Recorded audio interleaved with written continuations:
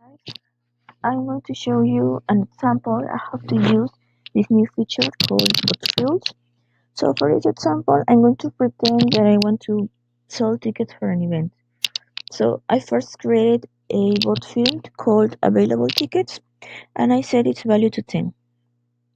Now I'm going to create a new flow called tickets, and in this example I'm going to check if I have available tickets. So if I do, I'm going to ask the user how many tickets he wants to buy. And if I don't, I'm going to send a message saying, sorry, but we don't have enough tickets. So my first step is going to be a condition, because first of all, I want to check how many if I have available tickets. So for this, I need to have at least one available ticket.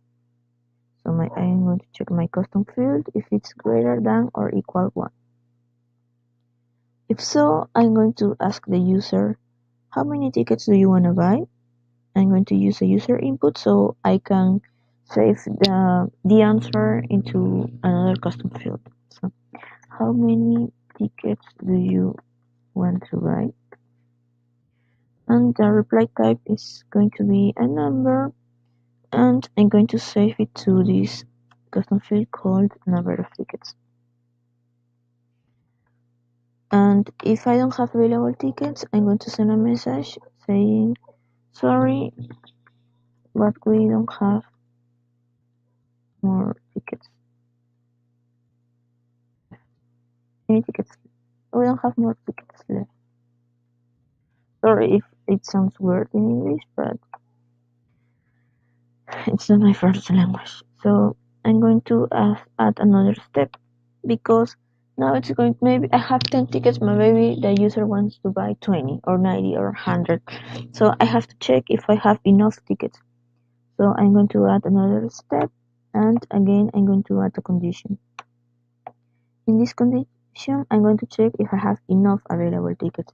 So for this, I need that my number of tickets is less than or equal available tickets.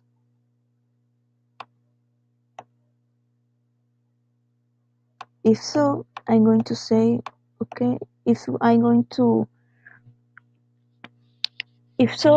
say, to send a message saying, okay, you just bought the tickets. But first, I need to decrease the number of available tickets. So I'm going to add an action.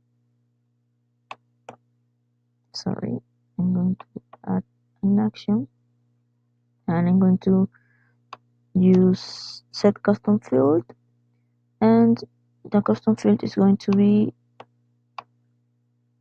available tickets, and I'm going to use a custom formula. So the value is going to be available tickets minus number of tickets.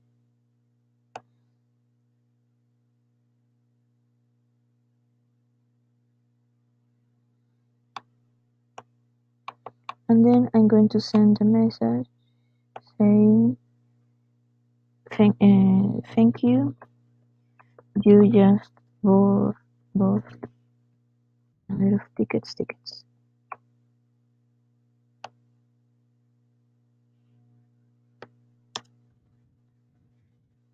And I'm going to send an image, so it's going to be here.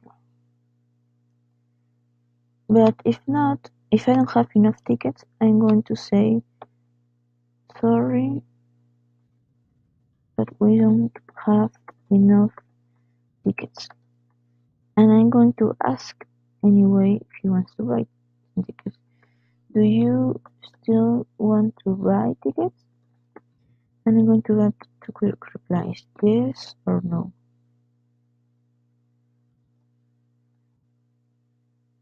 If it's yes, I'm going to send it back to the question of how many tickets he wants to buy.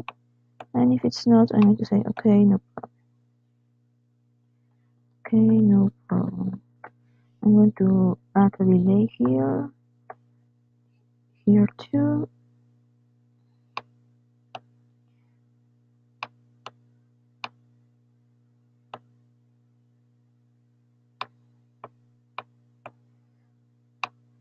And because this is an example, I'm going to add another card to buy more tickets.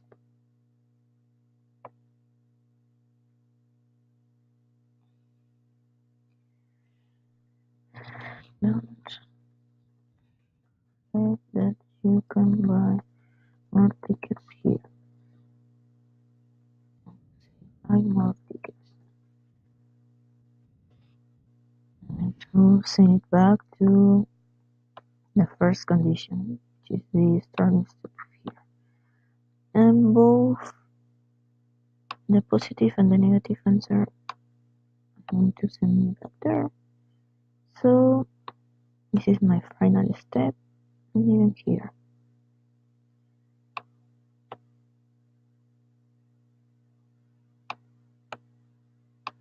Okay, so this is a very short sample, and I'm going to preview it now. So it's asking me how many tickets I want to buy. I'm going to say 9. And say, sorry, but we don't have enough tickets. Do you still want to buy tickets? I'm going to say yes. And I'm going to say how many tickets you want to buy. Now, for example, if we don't have enough tickets, you can say, sorry, but we don't have enough tickets. We only have put the number of tickets that you have available. So the user knows how many tickets he can buy now. I'm going to say 5.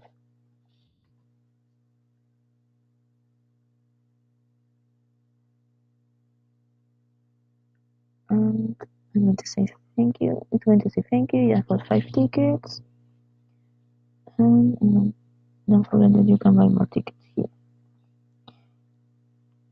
So now I may have only 5 tickets left. So if I want to buy 6 tickets, I'm going to say sorry, but we don't have enough tickets. So I hope this little example helps you. I'm going to share the URL of this example so you can test it by yourself if you want. Thank you.